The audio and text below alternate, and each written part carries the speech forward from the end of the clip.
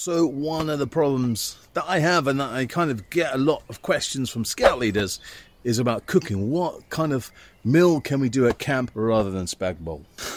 So I like to experiment. I like to speak to people, see what they get up to. People have done pizzas using Dutch ovens and chilies. But here on the course, we're doing a billy can.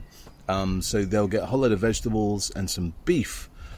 And check this out. So this is the billy can here, as you can see. And the tripod stick running all the way over. Just kind of here, they will have their fire going. Obviously, this is just for demonstration purposes for the clients.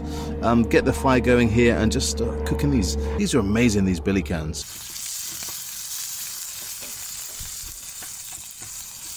So just on the grill, on a bit of big beach there, in a big pot, bubbling away. Vegetable soup, and we've also got some crusty bread.